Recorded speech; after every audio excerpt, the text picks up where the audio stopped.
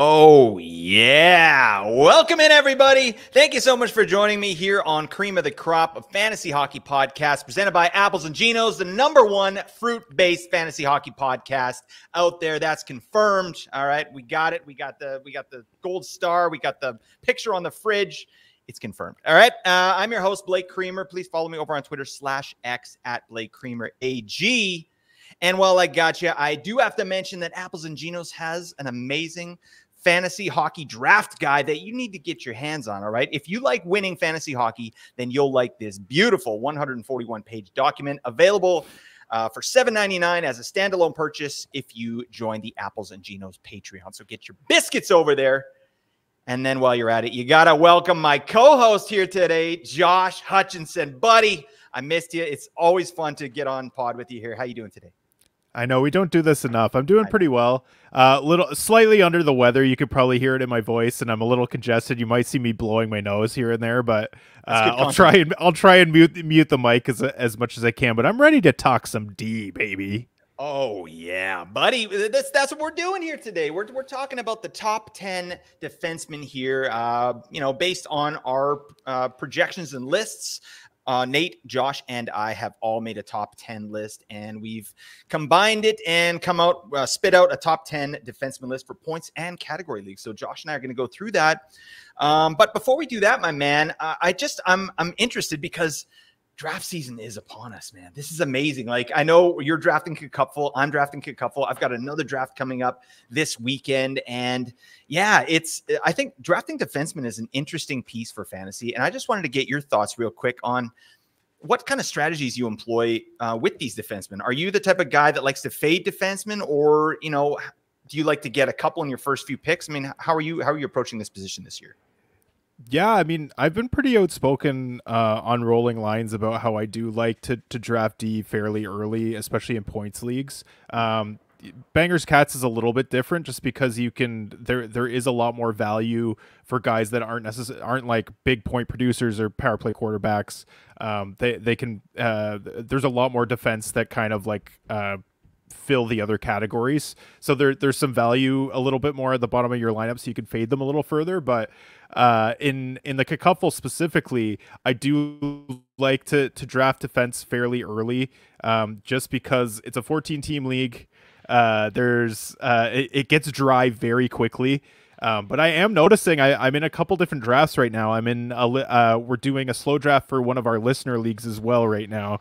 And a lot of people are employing that strategy. So I have been kind of altering it at times, because when everyone drafts the exact same way, you kind of have to adapt. Like it's hard to get a leg up on everybody else when everyone's got the same mindset. Yeah, so true, man. Never let them know your next move. All right. You're drafting all the D. I'm drafting all the F. All right. That's what's happening here. But yeah, I agree with you there. I know Nate's on board with this too. Like, to me, it just makes sense to draft defensemen a little bit early in most formats, right? Even Bangers Cats. Like, I mean, there's higher level defensemen or higher tiers of defensemen you want to focus on. And then if you don't get them, maybe you go a different way there. But certainly for points leagues, and certainly in Cupful, which is a 14-team league. So yeah, one thing I've noticed in my Cupful, there's a guy that took 3 defensemen in his first 4 picks. Like, wow. That's an interesting strategy. Like, I'm all for value over replacement, but that I don't know. I feel like if you're drafting 3 defensemen in your first 4 picks in a points league, you're kind of capping your offensive ceiling there a little bit.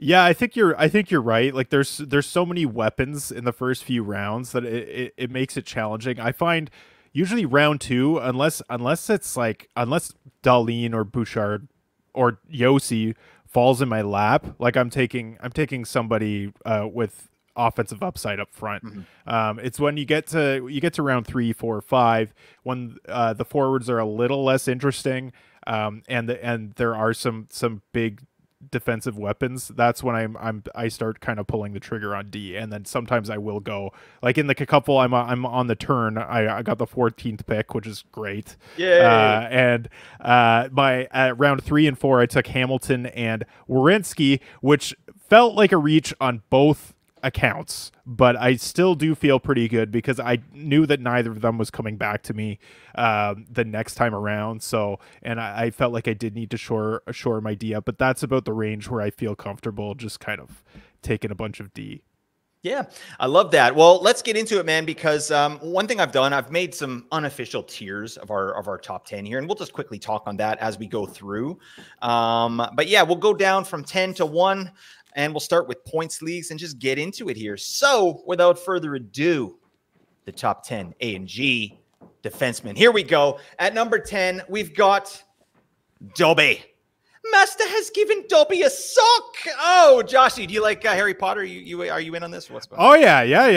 I was a big Harry Potter guy. Didn't read the books. I'm not a big reader of novels. But, I'm with you, man. I got no attention span. I'm an auditory learner. So I'm a big podcast guy, but yeah, my attention span is brutal for reading. But yes, that was the long way of saying yes, I do like Harry Potter. Sweet. All right. And how was my Dobby impression? Were you impressed with that? Not bad at all. All right. I can do better. Maybe I'll rip into it a little bit later when you least expect it. Anyways, we're talking about Noah Dobson here. Okay. I had Noah Dobson as my 9th overall defenseman. Josh, you had him as number 12, and Nate had him as his number 11. So he comes in at number 10 for us on the A&G aggregate here. Dobson had a great season. I mean, there's no question there. 10 goals, 60 assists for 70 points. Oh my God. Including 24 points on the power play, which is really nice. Big time minutes. His minutes shot up by 4 minutes last year.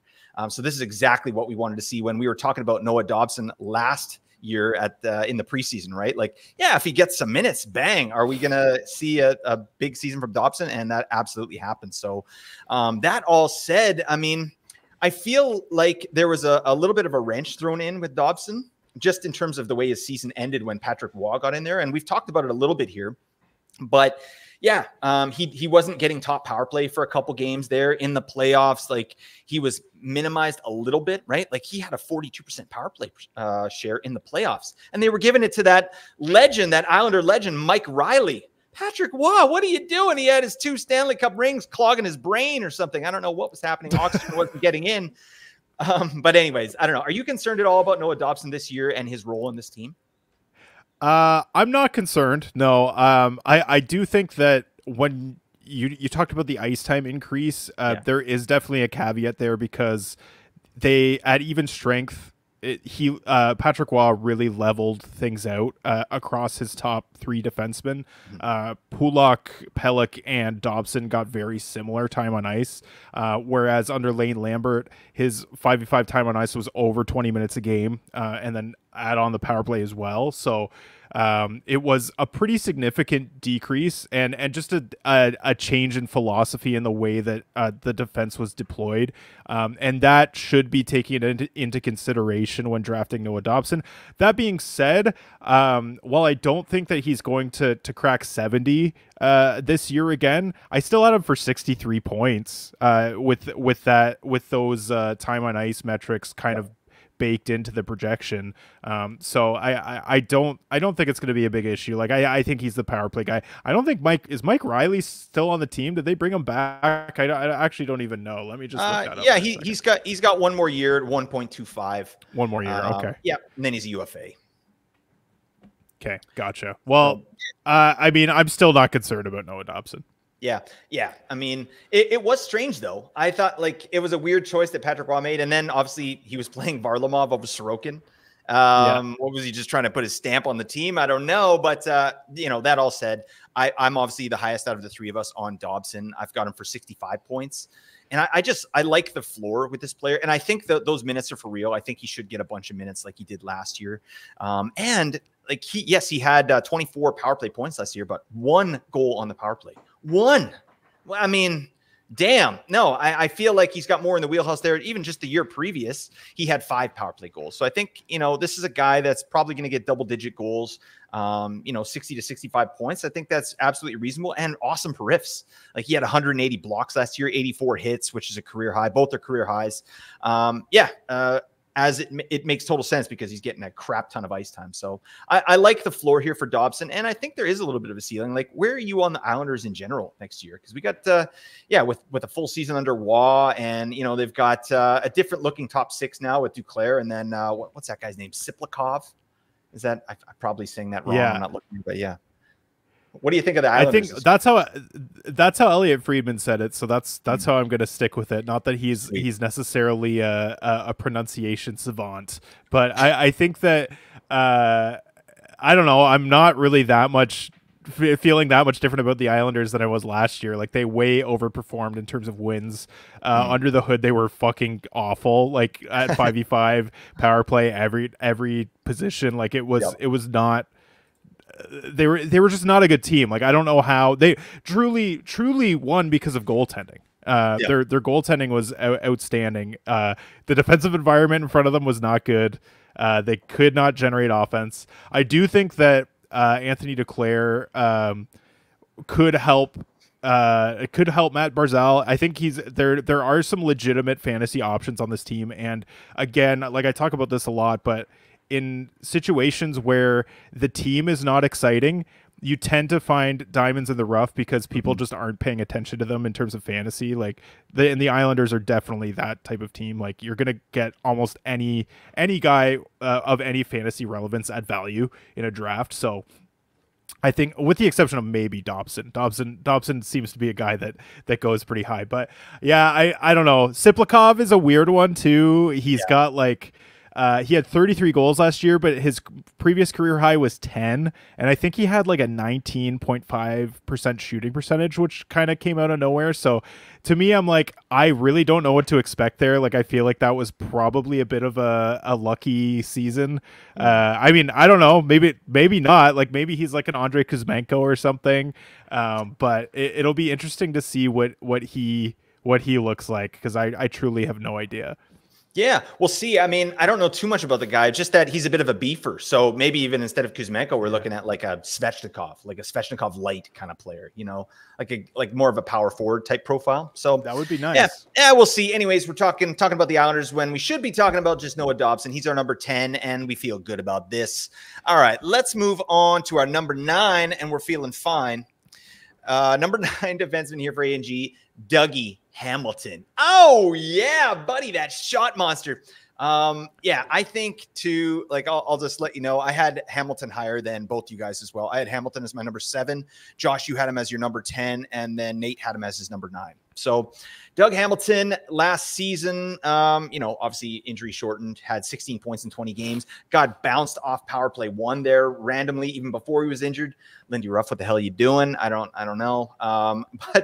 Yeah, I feel like we're going to get Dougie. Well, we were going to get Dougie at a little bit of value this year until news came out that Luke Hughes was injured. But I mean, the reason I love Dougie Hamilton so much is he shoots the puck like a forward. And that's something that not a lot of other defensemen do, right? This guy, his shots on goal per 60 at 5-on-5 last year, 8.59. That's insane, right? Like, we talk about that 10 number of shots on goal per 60 threshold. This defenseman is at 8.5 last year. Like, that's amazing, right? So you got to shoot to score. And because he does that in spades, this guy's a 20-goal threat every year. And now that he's definitely guaranteed to get power play 1 at the start of the year, I think that's why I'm a little bit higher on Dougie Hamilton this year. But even with that Luke Hughes news happening there, Josh, that's weird. Huey Lewis and the news. Oh God, I've just lost my mind there. Anyways, with that news coming out, would you value Dougie a little bit higher? Because we had these lists made before that happened. I mean, where are you at with Hamilton at this point? Yeah, no, I absolutely would. I think even just the fact, we talked about this off mic, but I think that because he's going to get a shot right off the bat, like, and there's no competition there, if the Devils power play really pops right away, like, there's like, he'll probably stick there for the entire year. So that, and if that's the case, the upside on Hamilton's huge. Like, I would have him as like a top 5 defenseman in the league. So that's, I love Dougie Hamilton. Prior to this year, he was one of my favorite defensemen in fantasy, a guy that I would reach for, because I just think, like you said, a shot monster. Just the upside is huge for him. We saw him score over 70 points just 2 years ago in New Jersey. So yeah, I like him a lot. So yeah, I probably would boost him a little bit on this list. Now that we know the Luke Hughes news, but yeah, it was I would have to kind of alter my projections. But that being said, like I still do think there's probably going to be some power play share when Hughes gets back. But I mean I hope not. But yeah, yeah. Anyways. I read something about like, and I don't know how true this is, and I can't remember the tweet now, so this is horrible reporting on my end, but Jack Hughes had sort of requested to have Luke Hughes on the power play with him, and Lindy Ruff sort of made that happen. But Nate and I talked about this a little bit in our projection show with New Jersey.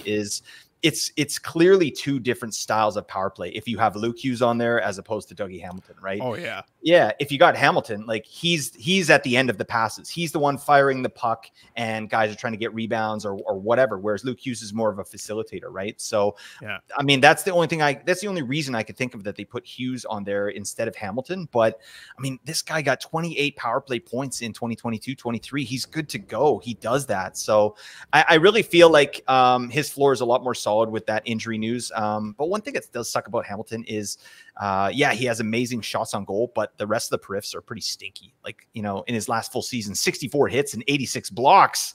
Dougie, come on, buddy, step into somebody. But, you know, I don't know. Do you think that Dougie Hamilton will keep that power play just throughout the season, even when Hughes comes back? Or do you think they'll kind of flip-flop?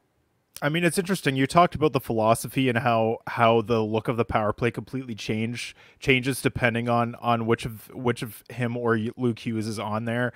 I could see Luke Hughes getting a spot there just because you've got guys like Timo Meier and Jack Hughes that fire the puck like crazy, and maybe you want those guys to be the guy shooting the puck as opposed to Dougie Hamilton firing it from the point.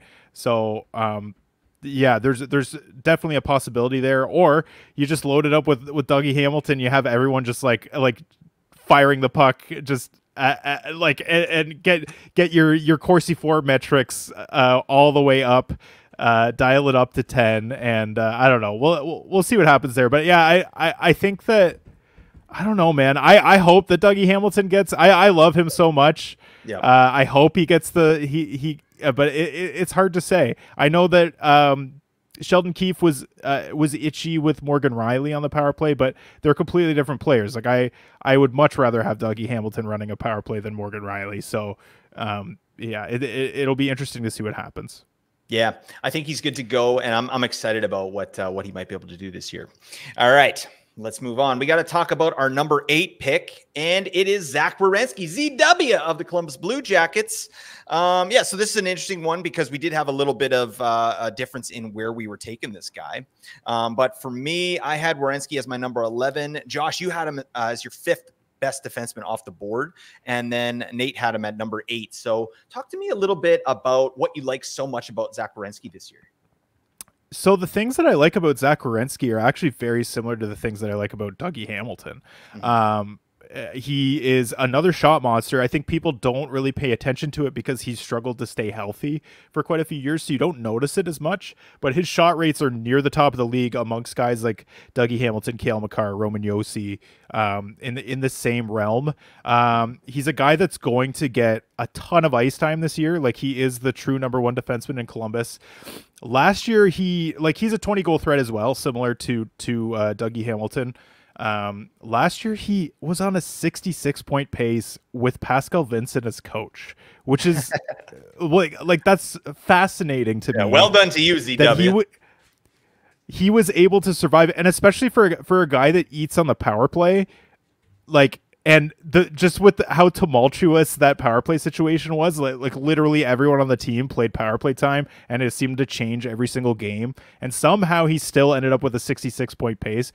Like, that's fascinating to me. So I've always been really high on Werenski. This might be a bit of a high projection because I also don't think that Columbus is probably going to be that great this year. But I mean, he's clearly proven that he can produce even when no one else is, and I like that a lot for him. So I do think that there'll be a little more structure under Dean Evison. And he's going to just play a ton of minutes. So I like I like him. My projection probably is a little bit high. I think there's a few guys that are kind of in a similar tier, but I bumped him up to the top of that tier. I love that. I mean, this is a player I really love. I did kind of bump him down a bit after kind of the tragic news with Johnny Gaudreau there, just because it's like for fantasy, there was so much. We were excited again about Columbus, and now we're looking at the roster. It's like, I just don't see how, we're going to have to get a lot of steps from these younger guys, right? Like this Russian trio in particular. We're going to have to see someone like Marchenko, Chinikov, Voronkov, one of those guys really step up. We got to see Fantilli, hitting the ground running and have a breakout season. But I love what you said about Werenski's ability to do it kind of despite what the hell happened. You know what I mean? Like he had Pascal Vincent, like one of the worst coaches in the league. Columbus had the 31st ranked power play last year. Garbage, right? So Werenski had he had 57 points in 70 games last year and only 12 points on the power play. But he played on the top power play. So I think there's a lot of room there, like a lot of headroom for that power play to do a little bit better, especially if they just make it consistent. Like get units out there and keep them together so they can develop some chemistry. I don't know what Vincent was doing, but I mean, Dean Evason is going to be a net positive for Columbus, in my opinion. I love Werenski because he's a shot monster again from the back end, same as Dougie Hamilton, and a double-digit goal threat. So I'm big there. I just feel like there's some guys that I'm a little bit higher on. I think I've only got Werenski for 59 points, which is still an amazing season, but I'm a little bit concerned about just the ceiling there in Columbus with the lack of talent they have. Yeah, I think that's fair. You're damn Skippy. It's fair, Joshy. All right, let's keep going here. We're rolling. We're doing stuff. And let's talk about our number 7 pick here for A&G. It's Adam Fox of the New York Rangers. This is kind of a surprise having Fox this low, especially in a points league. It's just sort of the way it worked out. Like there's a bunch of defensemen that we're pretty excited about this year, but Adam Fox is pretty damn elite. You know what I mean? Like this guy can have the quietest 70 points you've seen from a defenseman, right? Including last year, 73 points in 72 games. That's an 83-point pace, the highest of his career. He had 33 points on the power play. New York Rangers power play is a wagon, no problem there. And he's getting a ton of ice time, right? 23 and a half minutes average time on ice on the season, plus 17 goals he had, which, that was based off massive efficiency. But yeah, I mean, what do you think about Fox being at our number 7 here? Like, why is he ranked so low, do you think, in points leagues? I think it's partially peripherals, and then just even his goal totals aren't necessarily going to be as high as some of these other guys. He doesn't shoot a lot, especially on the power play. Like, I forget, there was some weird stat about how he has like 1 power play goal over the last 2 or 3 seasons or something like that. Well, like that was up till last year. He got 6 last year. Before that, it was like 1 power play goal in 2 straight seasons. Like yeah, just absolutely insane. So like clearly not a guy that's prioritized in terms of shooting on the power play. So I don't know, like he also doesn't hit at all. Like he's another guy that doesn't do anything. He blocks. He does get blocks, which is nice. But yeah, I think that there's just a few other guys that do a little bit more all around. But yeah, he is a pretty safe for like 70, 75 points. I have him for 80. But just because of the peripherals, I have him ranked a little bit lower. Yep, that makes total sense. I mean, you were the guy that had him highest out of all of us. So I had Fox at number 8. You had Fox at number 6, and then Nate has him as number 7. So yeah, is there like what's your thinking? Because you have him over guys like Hedman and Hughes, who we'll talk about in a little bit here. But what do you like about Fox over players like Victor Hedman and Quinn Hughes? Yeah, so I have them for like a fairly similar point total, Hedman and Fox.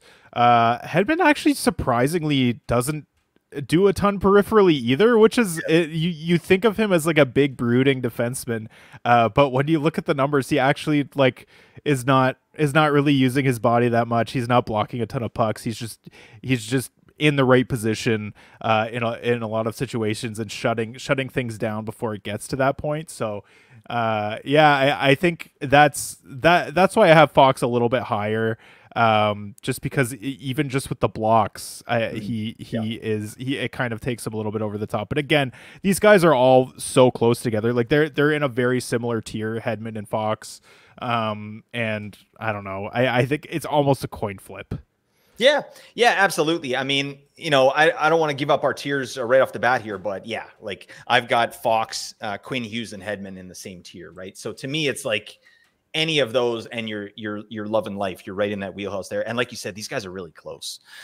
So yeah, I like Fox for sure. Like I said, he's kind of a boring player, and one thing I do like about Fox is I think he's a little bit of a value in drafts, right? Because of what we're saying. Yeah. We've ranked him, kind of a little bit lower. He's like the bottom end of that tier, in my opinion, but he's still like, you've got him for 80 points. I got him for 75. Like that's in the wheelhouse. He's running that power play in New York, which is an amazing power play. And that's not going to change, right? I mean, the only thing that derails Fox really is injury. And he's been good with that too. So I definitely like Adam Fox. It's not a sexy pick, is it?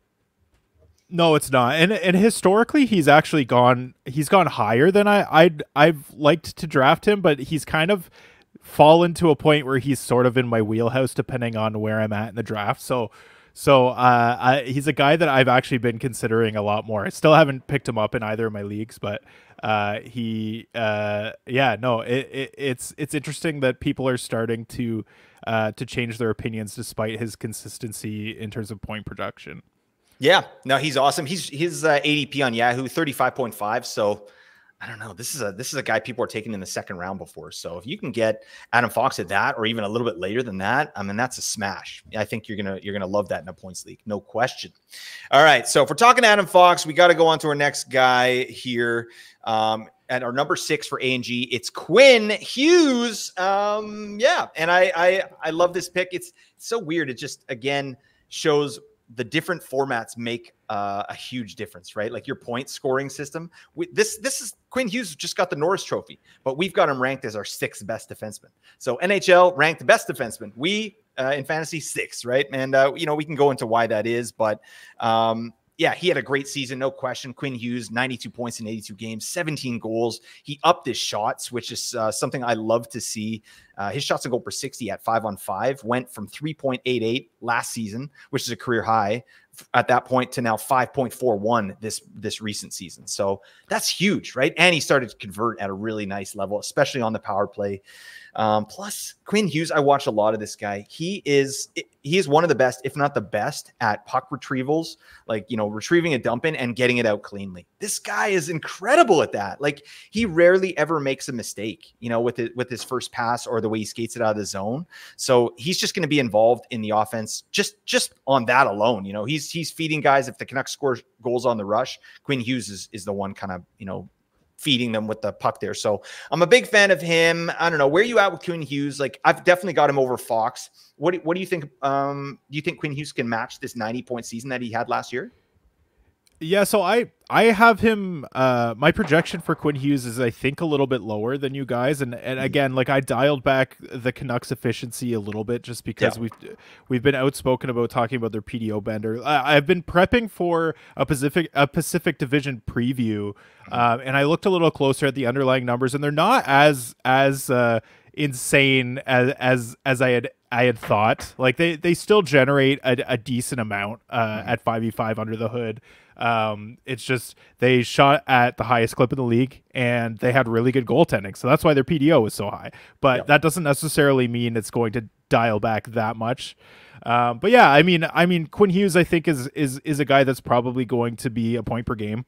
Vancouver's power play is fantastic. It potentially even gets better with Jake DeBrusk. So we'll see what happens there. The jury's still out there, but I really I like Quinn Hughes a lot. Similar to Adam Fox, and actually even more so. He doesn't do a ton peripherally. So while he did up his shot totals, the hits and blocks are almost completely absent. So I mean, he's a guy that I love to watch. I love watching Quinn Hughes. He's so smooth. He's so shifty. I love watching him skate. But yeah, in terms of fantasy, he does take a bit of a hit just because of his lack of physical play. Yep, absolutely. I do love that. Like, I feel like 92 points is probably a ceiling. Like, where I don't know how he gets more than that, right? Because you mentioned about the Canucks efficiency.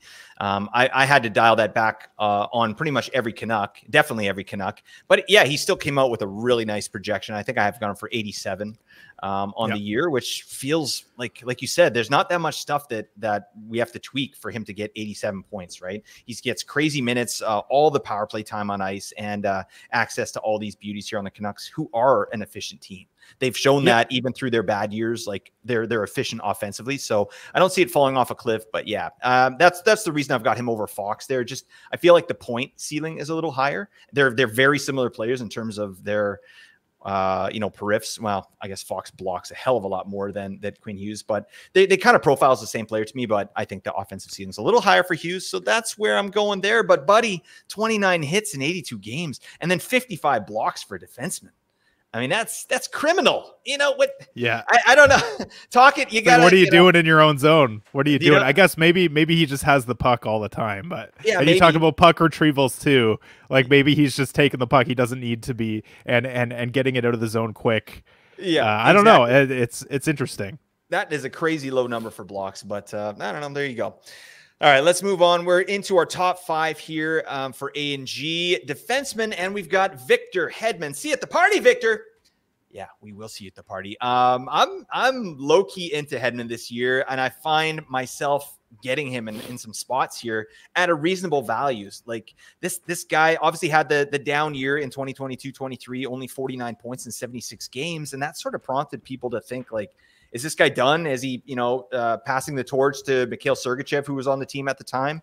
He was bumped off power play 1 for large portions of that year. Well, hell no. Victor Hedman came back with a vengeance. This guy popped for 76 points in 78 games, including 13 goals. Love that. Kind of back to the same old Victor Hedman for another year at least. And that included massive power play numbers, 31 power play points. He got the full power play treatment. And now Sergachev's out of town. So there's really no one besides Darren Radish who's going to, bump him off the power play, and we know that's not happening. So I feel pretty good about the floor of Victor Hedman this year, and I projected him as such. I've got him for over 70 points, and I think he's a very reasonable top 5 pick here for A&G. Where are you at with Victor Hedman?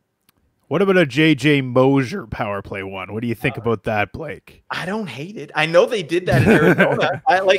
You know what? That makes actually more sense to me. Like I've got Darren Radish sort of projected for the second power play, but you traded for Moser, and he's done that before. He had a little bit of a little stretch there with Arizona, now Utah. But I mean, it just, please don't get injured, Victor Hedman. I've got him in 3 spots already. You and I drafted him in our Cupful Dynasty League. Yes, we did. Victor Hedman, and we're loving life. I think, he's good to go. So no injuries to Victor Hedman, please.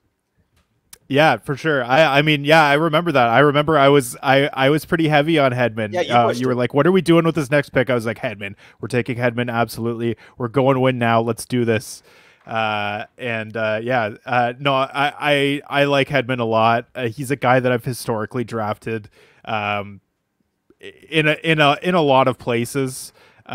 This year he does seem to be sinking a little bit. I mean, not as much as last year, obviously, because people were scared he wasn't going to get power play 1 back, and then obviously everyone caught him at immense value. You're not going to get him at that much value this year, but I do think 3rd round, 4th round Hedman is really nice, and I have him projected for a very similar point output that he had last year. So I'm a big fan of his for sure.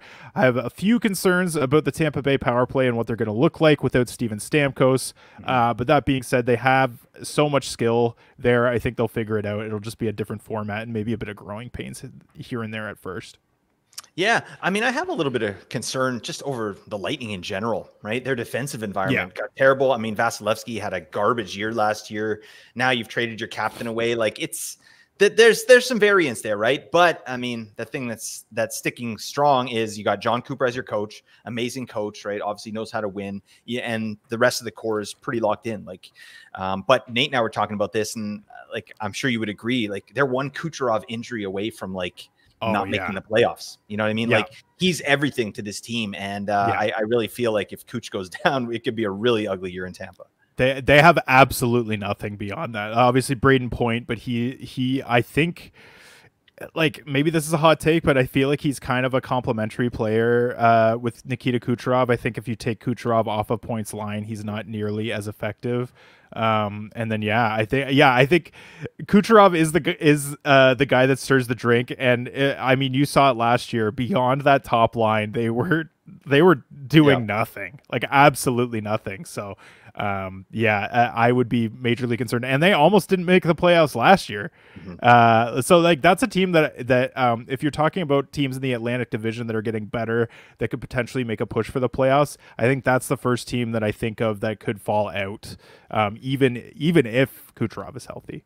Yep, it's weird to say, but I mean, if he stays healthy all year and Gensel, is able to do something similar to what he did in Carolina there, it might be all right. But I just never like a situation where your bottom two lines are basically out there just to not get scored on. You know what I mean? And then, hopefully like everything's riding on that top line. And if they have a cold streak or whatever, like, this team's going to have some problems scoring goals. So obviously they got to get that power play sorted out as well.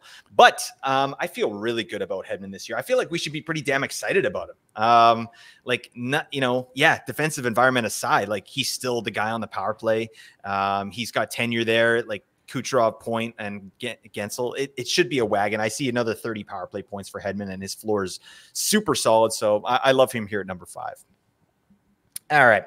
Let's move on. We're now in the top 4, and just an interesting conversation. I'll put these guys together here, Josh, just so we can talk about them. But at number 4, we have Evan Bouchard, and at number 3, we have Rasmus Dahlin, which are two amazing defensemen there. I actually had Bouchard ahead of Dahlin in points leagues, and you and Nate both had him at number 3, and I had him at number 4. So talk to me about, first off, the difference between Bouchard and Dahlin, and why you like Dahlin a little bit better than Bouchard.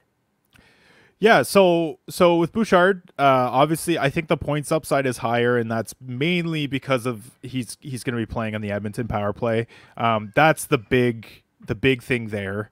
But essentially everything else across the board, Dahlin does better. Like all of the peripheral categories, he shoots more, which is a bit of a surprise because Evan Bouchard is a big shooter, but his hits and blocks are pretty elite.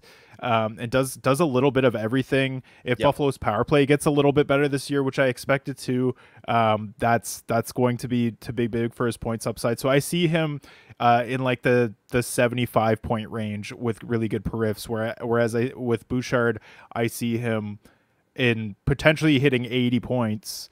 So a higher points upside, but then the peripherals are lower, so that's why Dahlin gets kind of pushed a little bit over Bouchard for me.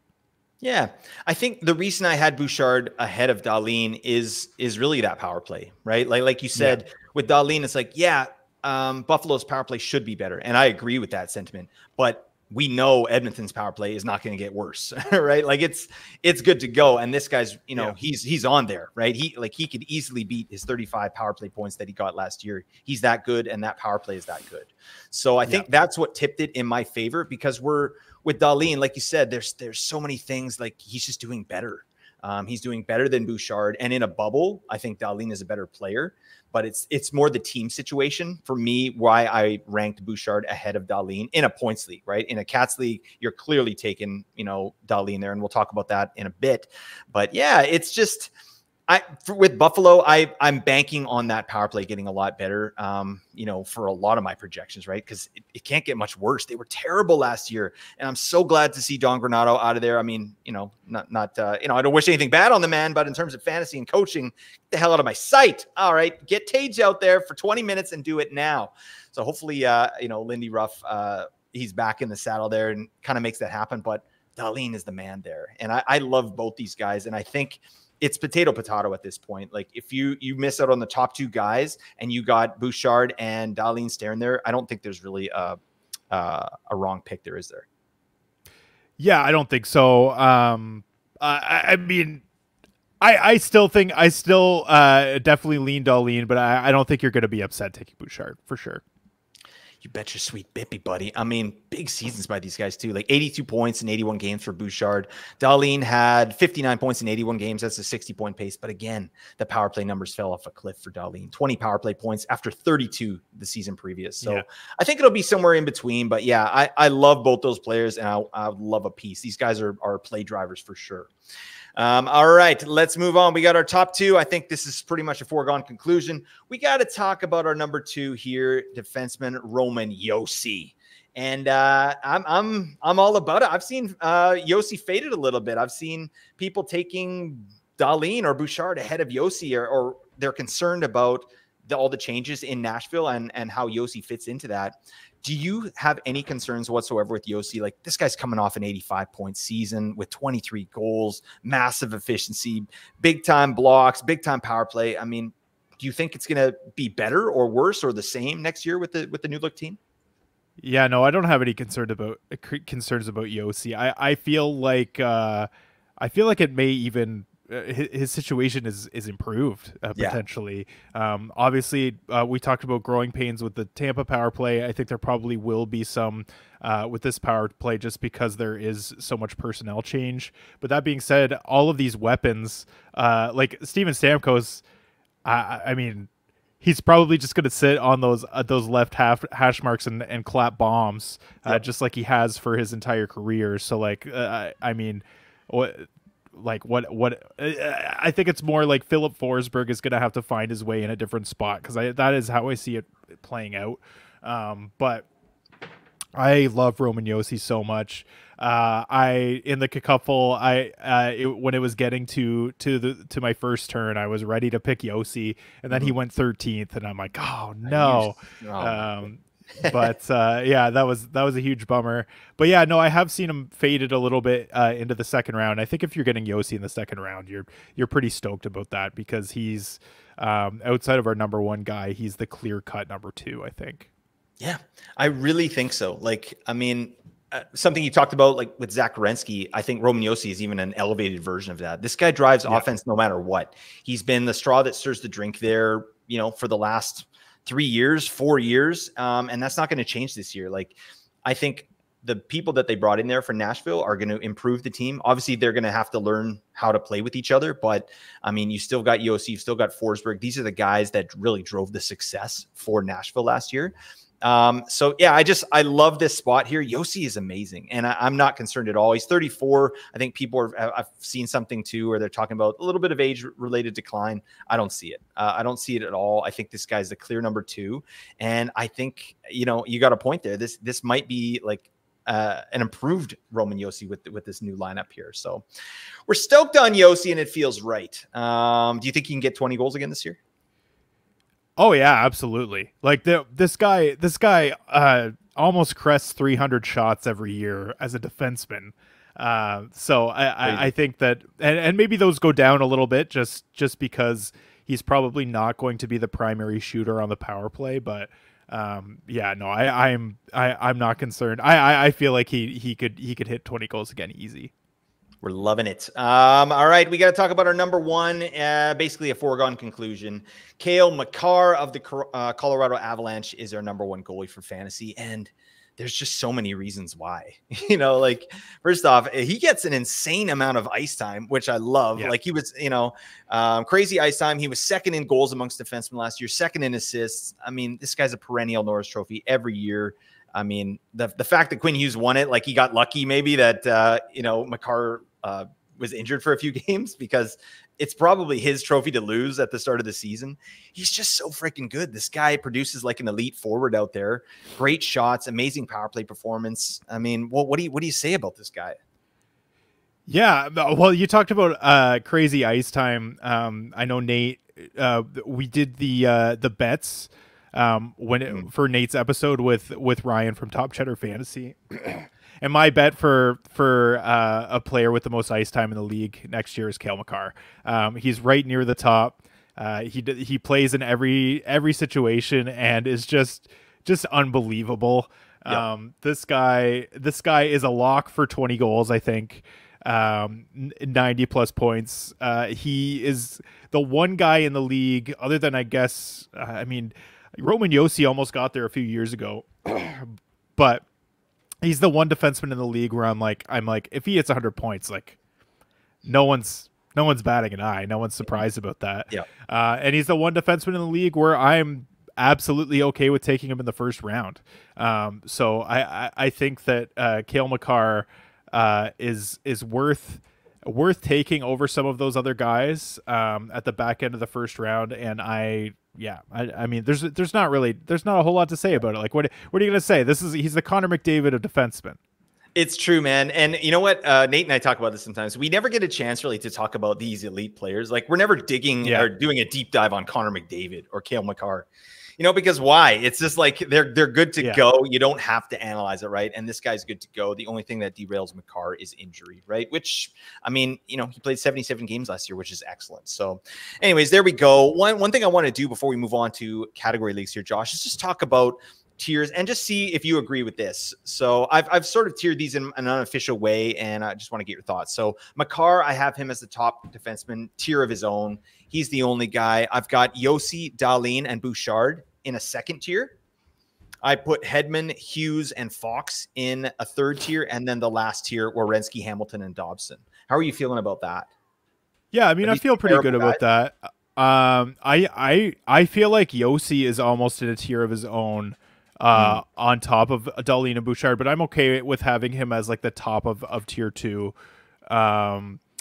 In terms of, I mean, we talked about how high I am on Zach Werenski, so like I feel like I would bump him up, but I totally understand why you would have him in a tier below Hedman, Hughes, and Fox.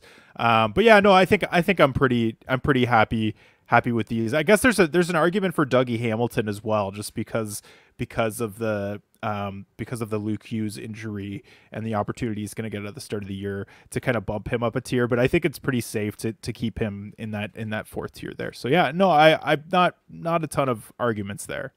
Yeah, awesome. Before we move on to cats here too, is there any defensemen we sort of missed, like any honorable mentions, guys that you think maybe should have been in here, or just guys you're kind of excited about that didn't make the top 10? Oh, good question. Josh Morrissey is a guy that I like. I mean, in previous years I haven't been incredibly high on, but once I dove into the underlying numbers, I'm like, this guy is great. Like we're like. I think he's a perennial guy to push for 70 points, like probably more like a 65 range. But he's now the top power play guy in Winnipeg. Winnipeg's schedule is fantastic as well. Tons of off nights. So I think that Josh Morrissey is a guy that I'm targeting in some spots this year, which I haven't in previous years. That's off the top of my head, that's the one guy that I'm thinking of. I don't know. Do you have any other guys you want to talk about here? Yeah, I love Morrissey. That's definitely one I would have brought up. I'm surprised he didn't make the top 10. Like, it's just sort of the way it all kind of came out in the wash. But yeah, I think Morrissey is absolutely worth, a higher draft pick for you, like a 4th or 5th round draft pick. I think Morrissey makes total sense there. What I'd like to get your take on is Matheson versus Lane Hutchinson in Montreal, because we just saw a tweet come out about like the players in Montreal basically saying like, this guy's going to win the Calder this year. He's amazing. Like, obviously the Montreal Canadiens, the players, they love what they see out of Lane Hutchinson. And it's, basically giving us a little bit of pause on Mike Matheson's role as the top power play quarterback there in Montreal. What are your thoughts on that? So yeah, I did hear that. I think Elliot Friedman said it on 32 Thoughts that there was a Montreal player that texted him after he said that Matvei Michkov is probably the front runner for the Calder. He had a Montreal player text him and be like, "Nah, Lane Hutson's gonna make a run at it." I'm like, wow, that's crazy. But I think that there were some there was a picture at practice of, so they're doing kind of pre-training camp practices with the team right now, and they were running a top power play with Mike Matheson, with Laine, Suzuki, Caulfield, and Slavkovsky, which is exactly the way we projected it. So at least off of the hop, it seems like Mike Matheson is going to be the guy that they're leaning on there. But I mean, I mean, we talked about it too. Like this was a possibility that Lane Hutchinson could push right off the bat to be that number one guy in terms of offensive offensive situations on this team, and he is going to be that guy in the future. So I think Matheson's time is limited, but for now, I think he is probably going to get the run out of the gate. It's very similar to that Hamilton Hughes situation. Yeah, no, I think that's a totally fair take. I do agree with you. I think Matheson's got one more good year. We'll see what we see out of Lane Hutchinson this year, right? Like the knock on him has been, yeah, his defensive ability, right? But that's not why you roster a player like Lane Hutchinson. You get him out there, you put him out in situations where he's going to succeed. My hope for Hutchinson, though, is that they don't give him like the Tony D'Angelo treatment, right? Like here's 16 minutes average time on ice in offensive, like sheltered role. I'm a lot more comfortable with young players if they get out right off the bat and get like 20 minutes. Like, and even a guy like Brock Faber, like, you know, not near the offensive talent as Lane Hutchinson, but this guy is clearly trusted by his coach to get out there and get the business. Like they're giving him 30 minutes a night. So that to me is where deployment really matters when I'm sort of valuing players for fantasy. Like I want if they go out and they're giving Lane Hutchinson like 21 minutes a night, I'm into it. Like I think we're looking at a, you know, maybe someone who could take over power play one, but if he's just clearly an offensive specialist, that's where I'm, you know, he's more of a streamer level for me. So anywho, all right, that's that. We got to talk about category leagues. We got to talk about beefers, all right, because people do that. All right, how many category leagues are you in this year, Josh? Because our dynasty is a category. Is the couple that's a category as well? Yeah, the couple dynasty is that's a category. I think those are the only two that I'm in this year, which is unusual for me. I'm usually in at least one redraft, but I'm not in the Apples and Ginos Patron League this year. I didn't win it last year, so I thought I should probably move on. And I kind of got grandfathered into still being in the Patron League because I won it the year before, but no, it did not go well last year. That's funny, man. Yeah, I'm in like those dynasties with you, and then one banger league, like a full banger league with the Locked On Fantasy Hockey guys. Oh, nice. Which I've had like it's full bangers, like penalty minutes, which is a unique stat to sort of get into here. I can't say I guess it's fun. I'm not the biggest fan of it. I feel like it takes a little bit of skill out of the game, but it is kind of fun. You know what I mean? Like, and it does open up the you know, the vault for players that, you know, really don't have a lot of value to now have a ton of value. Right. So yeah, anyways, I'm in one, but yeah, there's always an interesting conversation to me. And we've had it before with our wingers conversations. Like, you know, how are you prioritizing offense compared to, you know, the other categories, the peripheral categories? Are you still going big time offense when you're drafting in a category league defenseman, or are you actually starting to lean into guys like Mo Sider, Mackenzie Weegar and the like? Yeah, that's the thing. Like I definitely like to pick guys that have a lot more peripheral, a good peripheral floor. So guys like Quinn Hughes and Adam Fox, like kind of get pushed way down my draft board. Yep. So I think that I prioritize forwards a little bit more just because it's harder to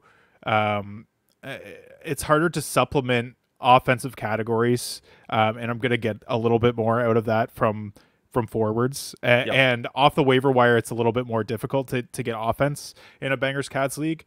So, but on D, it's pretty easy to be able to supplement hits and blocks.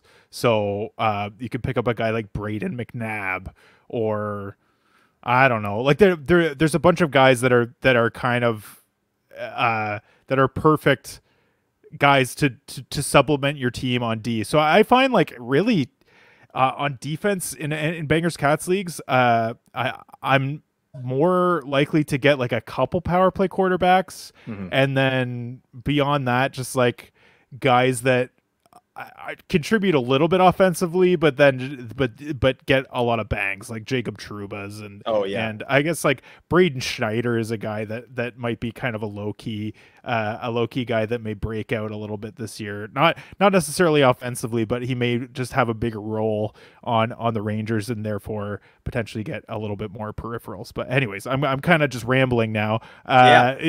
No, it's good stuff. I do love bangers leagues for this. Yeah, like you said, like guys like Braden Schneider is coming out of the woodwork. Jeremy Lozon last year. Why the hell are we talking about him? Because he led the league in hits by a wide margin. This guy was lapping the field.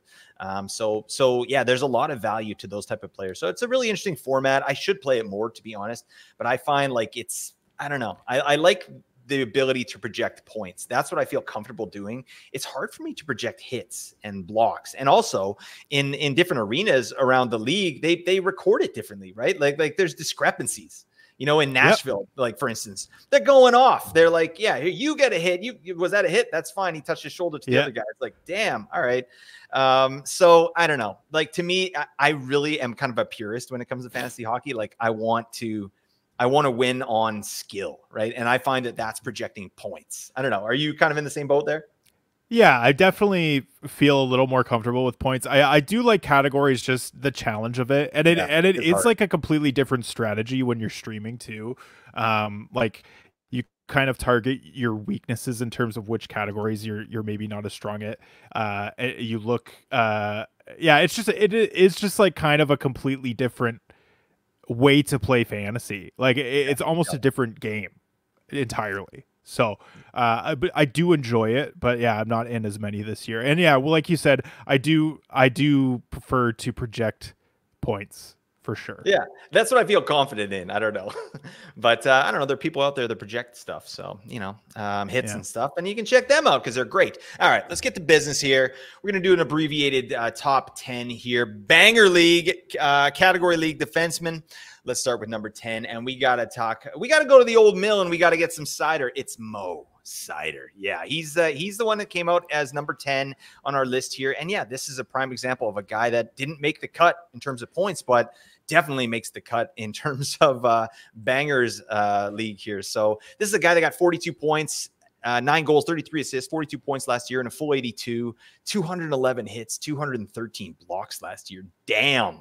And his ice time was down too. I don't know what they're doing there in Detroit, but they got to get this guy out on the ice. But talk to me about Moritz Seider a little bit and what you like about him and what you see him doing this year.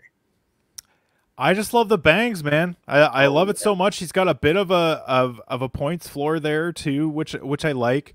Not a terribly high ceiling. I don't see him taking the top power play back, just with Erik Gustafsson there. I mean, there certainly is potential for him to play some power play minutes, and that would definitely push him even higher.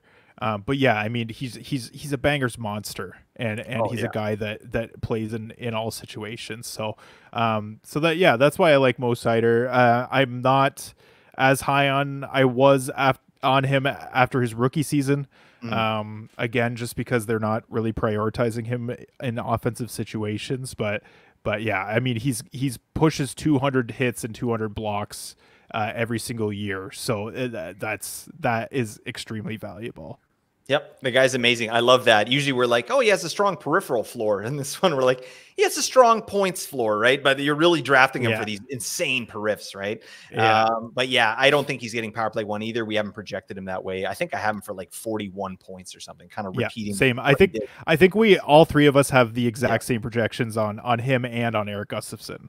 Yeah, I like Gustafsson as an aside, as like a kind of a last round flyer pick. You get a potentially power play 1 defenseman there. He could do some stuff. So anyway, shout out to him and shout out to Mo Seider. But yeah, this guy's a beast, and you definitely want him on your team in a bangers league. Let's move on. Number 9, we're talking about Dougie. Dougie Hamilton goes from he's number 9 in category leagues as well. So again, we talked about the periffs not being great, but getting this level of shots from your defenseman and goals from your defenseman, like, yeah, he's absolutely in the conversation as the number 9 person here, because yeah, a 20 goal scorer from the back end is not very common, is it? No, it's incredibly valuable. Yeah. And potentially a guy that could get a ton of power play points too. So and that is, in my opinion, the most valuable stat category in Bangers Cats leagues. It's the hardest to acquire. So I think that all of those things combined, the shots, the goals, and the power play points, those are probably some of the more valuable categories. So he gets the ones that are important, and then the hits and blocks are easier to supplement later, so it's not a huge deal. But yeah, he still has a ton of value despite that. Yeah, I love that, and I totally agree with you. I always in category leagues focus on power play points. So it's like, I mean, I look at the periffs, but I don't care, especially early on. Like that, I try and get my periffs later, and power play points. Yeah, This guy is good to go. Should get over 20 power play points next year. God willing, I don't know what's happening, but please get this man on the power play for a crap ton of ice time. We'd love us some Dougie here. Let's move on. Number 8, Adam Fox made the cut. How did this happen? I mean, Adam Fox does block, right? I've got him as my number 8. You had him as your number 6. Oh, no, sorry, that's points. I had him as my number 12. You had him as your number 7, and then Nate had him as his number 12. So you like Adam Fox a little bit more in category leagues. Talk about that. The power play points. That's the big thing. And points upside. I think I have him for a few more goals than you guys do. So that is probably a factor in my calculation here. There's a lot of guys that are similar in this tier, but I do think Adam Fox, because of the crazy power play points, he gets the blocks as well. That kind of pushes him a little bit higher for me. So, and then, like 80 point potential here. Yeah. So I'm a fan of Adam Fox. I am a little surprised that he came out that high in my rankings in a Bangers Cats league, but I'm not gonna change it now. Totally. And I'm here for it too. Plus, like he had 44 hits last year, which is a career high. That's not nothing. That's not killing you, right? Like it's not like Quinn Hughes getting out there and hitting like 20 people. 44 hits, that's reasonable with, very good block numbers. Like his block numbers are legit. But 44 hits, you're not drafting him for that. Obviously, you can pick up a banger later on, but I'm into it. I don't mind Adam Fox here just for the offense, right? And like you said, the power play stuff there. So he comes in at number 8 for us. That's fine. Moving on at our number 7, we got Zach Werenski makes the cut here, just ahead of Adam Fox. And he's got a very similar profile to Adam Fox, doesn't he? Yeah. Yeah, other than the shots, he shoots way more than Adam Fox, but very similar. He's kind of like if Dougie Hamilton and Adam Fox had a love child, it would be Zach Werenski. Oh my God! So it's now I'm picturing that. I've got Zach Werenski's face up right here. Now I'm melding, Adam Fox and Dougie together. Yeah, we'll make something. We'll get one of our graphics guys to make a guy here. I mean, I feel like I've said it enough on this show. Even I love Zach Werenski. I think he's gonna get the shots. He's gonna push for 20 goals. Very similar to Dougie Hamilton, but then he just does a little bit more in terms of blocks. So that's where that's why he gets pushed a little bit higher for me. Yep, I like that. Makes total sense over Adam Fox because of that shot total, and I think he's going to get more power play points this year as well. 12 power play points last year with Columbus. No. All right, that's going to go up. Even if it goes up by like 5 points, like that's just an extra 5 points right on top. I feel good about that. Love me some ZW. All right, let's move on to our number 6, and now we're getting a new guy in here. Mackenzie Weegar makes the cut, and this is a really interesting piece for fantasy this year, in points leagues especially. Like where are people drafting Mackenzie Weegar in a points league? Like obviously we know this guy is a banger, like big time. He's pushing 200 hits, 200 blocks, so that's why he's here. But what do you feel like with Mackenzie Weegar in a points league? Where are you drafting him there? Oh man, that's tough. I've found that like with my rankings, I have him really high, but I'm so nervous about taking him in a points league just because I don't know what his power play situation is going to be. He shot at like really high percentages last year. And I still have him projected for like 12 or 13 goals, which is considerably higher than he had before last year. But I mean, he just does in Bangers Cats. Like he's a smash. Like he's one of the best. He's similar to Mo Sider in terms of his peripherals across the board. Shoots a little bit more than Mo Sider. And then obviously because has better points upside even playing, even if he doesn't get the power play time that Mo Sider does. But it seems like he'll get at least a power play share. A decent power play 1 share with Rasmus Andersson. So if he gets it for the whole year, like this guy is going to be one of the better fantasy defensemen out there. Whoever gets him wherever he's going, like the fourth to fifth round in a lot of leagues, you're going to be pretty happy with that. So, but I've had reservations even when he's at the top of my board. I'm like, I don't know. But I don't know. Yeah, it doesn't feel good because we don't know the power play situation. But I absolutely agree with what you said. I think this guy's good to go without it, right? He had a 38% power play share last year. Still got 15 power play points, which is really nice. The 20 goals, that's not real. but I'm the same as you. I like, because he was able to do that last year in that situation, in a very consistent year that he had. I think I've got him for 11 goals or 12 goals as well. I feel good about that. And yeah, this guy's offensive ceiling is much higher than most siders, and he's a very similar player. So yeah, if he can lock down power play 1, he's going to smash even more. He might even bump up this list. But yeah, for now, I mean, Calgary's a pretty bad team as well, but Weegar is going to be a really nice fantasy asset this year. Okay, let's move on. We're into our top 5 banger league. Thanks for sticking it out with us. Really appreciate that. This is going to go a little quicker because the top 5 are pretty locked in for fantasy in general. At number 5, we got Victor Hedman. We talked a little bit about his peripherals being, kind of underwhelming, actually. Like last year in 78 games, 65 hits, 102 blocks.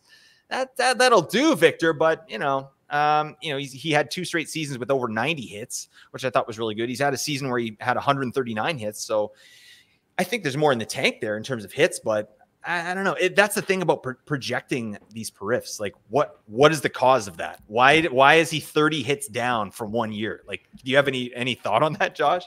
Yeah, I mean, I was not really sure. This was obviously the first year I did projections, so it'll be interesting to see where my periffs come out. I did compare my peripheral projections to Nate and to Dom Lecision, and they seemed like not super off base, so I feel pretty good about that, but like it's not for any reason. Yeah. Like I feel like a lot of times I looked at their hits the previous year and their hits in the last 2 years and then projected it for somewhere in the middle, and that felt good to me. Yep. Obviously if they were a player on the rise, I leaned more to whatever they did this past year. But yeah, it's that's the thing is like, I don't think that's necessarily like, someone could just be like, I'm just going to fucking rock people this year, and they're just going to do it. And I mean, you could say that about anything. Like, obviously you saw Artemi Panarin just like, I'm just going to shoot the puck now. And he did. And obviously but I mean, for the most part, people are going to play the way that they play. They're going to play their game. But anyways, now I'm rambling. I don't even remember what the question was anymore. No, I think you answered it. Yeah, it just drives home the point to me. Like, I don't like projecting periffs. It's because there's things you can look at. Like, who's the defensive partner? What type of minutes are they getting? Like, how is the team getting caved in at 5-on-5? Who knows, right? But there's so many things you can get into, and you're still guessing, right? Like, this guy had 95 hits in 2022, 23, then 65 last year. So I don't know. It's either way. I think Hedman, it doesn't matter. You're getting him for the power play points. You're getting him for the shots on goal, which are really nice. And I think those hits should come back to some degree, right? Like, I projected him for 80 hits, which I think feels good. But yeah, it's a weird thing. I don't know. There are people out there that project these periffs a lot better than we do here. Or I'll speak for myself. I don't know. You and Nate, legends. But that's where we're going there. Anyways, Victor Hedman, beautiful man. We've got him for, over 70 points. So he's in your top 5, no question. All right, number 4. This one actually changed a little bit. Oh, no, it was the same, but it changed for me. So it's Bouchard and Dahlin. So Bouchard number 4, Dahlin number 3. I made that switch for the banger league, no question there. I mean, for all the same reasons, right? But talk to me a little bit about Rasmus Dahlin and what he brings to the table in a banger league. Oh man, he brings everything to the table in a banger league. That's why we like Dahlin so much. Like he is a true category filler. Like, he does everything very well. There's nothing that's like super elite. None of the categories are like, wow, this guy, he's probably not going to score 20 goals, although he may push for it. Like, I have him projected for 17. So it's definitely in the realm of possibility. He's not going to like smash power play points, because I don't think Buffalo's power play is going to be amazing. It's certainly not in the same realm as Hedman and Bouchard. But he does shoot a decent amount. I have him projected for 230 shots. He's going to hover around 150, 160 hits, around 150 blocks. So not like Mo Sider level periffs, but he's not that far back either. So he does a little bit of everything. I love Rasmus Dahlin here, and I think his points upside is pretty huge too. Yep, easy number 3 for me, and I like that. Like he had 73 points in 78 games just 2 years ago, right? So I think he can make his way back up there with a little help from the Buffalo power play. And then Evan Bouchard, like his perfs are pretty solid as well. 70 hits last year, 105 blocks, but that's not why he's out there. Bouchard is your offensive upside, and you know, you could easily make an argument for Bouchard over Dahlin in a category league as well because of what he brings to the table, right? Similar shots, crazy power play points. He's going to get more there, but yeah, the peripheral floor with Dahlin is insane. And I think there's a lot of untapped potential there for him to, you know, get a little closer to Bouchard anyway in terms of production. All right. And then let's go right into our number 2 and our number 1. We got Roman Josi at number 2. We got Cale Makar at number 1 for category leagues for obvious reasons. But yeah, I mean, you know what was weird? Like Josi, I didn't really realize like he's not a great hitter, right? Like I'm just love Josi so much, but it's not something that I ever looked at because I don't care really. Like I'm not drafting him for that reason. But yeah, 46 hits last year. That stinks, man. But I mean, he's a block party, no question. The guy got 152 blocks last year, which is you know, the 3rd highest total of his career. But I mean, this guy is Rasmus Dahlin on steroids, right? I was trying to think in my head. I'm like, okay, Rasmus Dahlin or Roman Josi, like what are the differences? Obviously the hits, but I mean, Yosi's offensive ceiling is sky high, right? Same power play points, way more shots. I mean, and a ton of minutes too. So I don't know. There's what else can we say about Roman Josi? Not a ton. I mean, yeah, 20, like well over 20 goal potential. Like he's going to be right there at the top of the league in defensive goal scoring. Probably right around a point per game. And yeah, like you said, will probably have the most shots of any defenseman. He seems to do that every single year. Power play points will be decent. They might even increase if this power play really clicks. So that'll be an interesting one to watch. So yeah, I mean, he's the clear-cut number 2. Cale Makar, I mean, he doesn't hit a ton either. He hits slightly more than Roman Josi. So like they have similar profiles, but then Cale Makar like it does everything just a little bit better than Roman Josi. Doesn't shoot as much, but he is more efficient.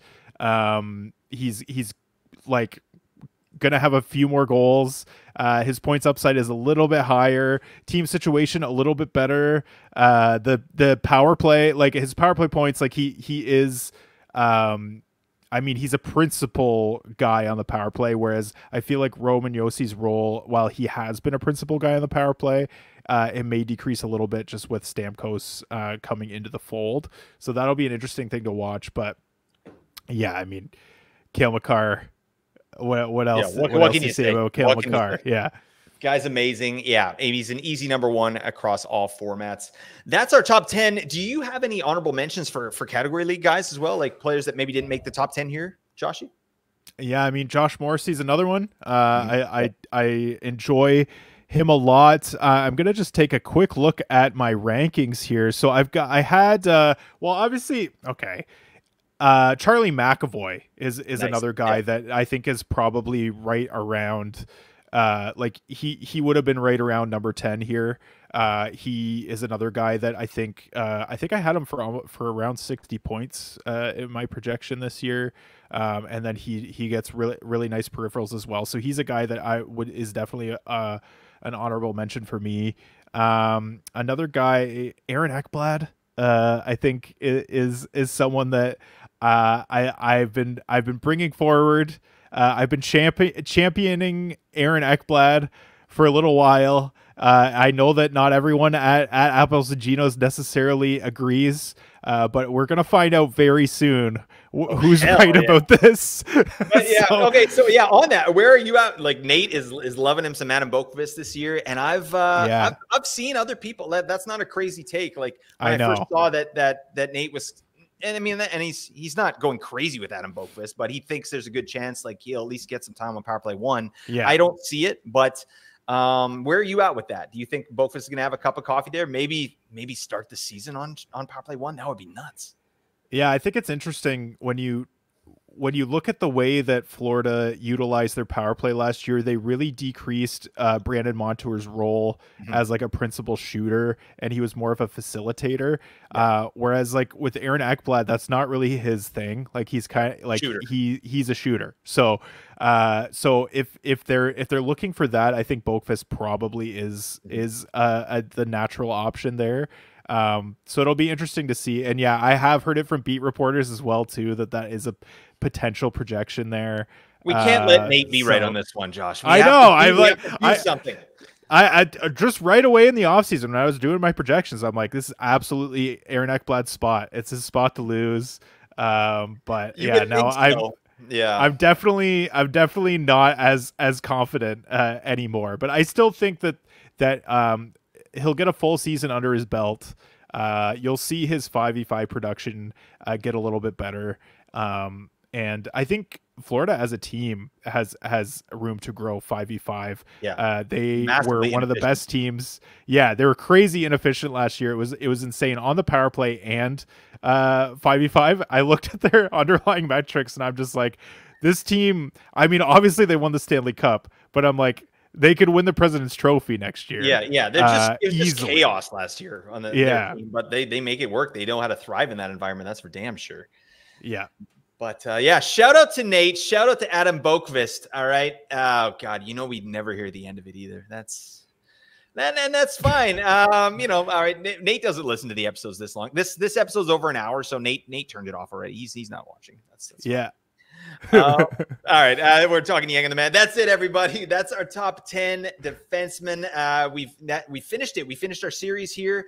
Feels good. Hopefully this helps you in your drafts and things like that. But stick with us here at Apples and Ginos. We got so much more. We're on a streak right now, Joshy. We got every day we're releasing a pod. Does it feel good? Oh yeah. I'm gonna be recording the Pacific Division tomorrow, probably by myself, unless Blake wants to hop on with me. I know you've been doing a million podcasts, and it's probably going to be like a 2-hour plus show like all the other ones have.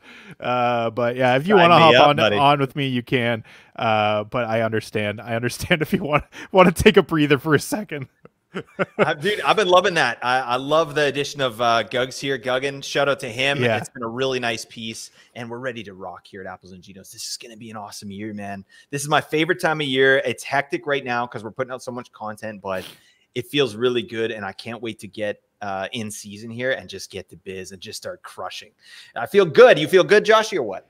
I feel amazing. Oh, yeah, except you're sick as a dog. But, but your enthusiasm is shining through, as always, and your beautiful good looks. All right. Oh, that's thanks, enough brother. of that. Yeah. I mean, love what I'm looking at here. Let me just say that. Anyways, right back at you. Sweet. Okay. We got to go. I'm just derailing. We could have ended this 10 minutes ago. All right. Thanks for listening, everybody.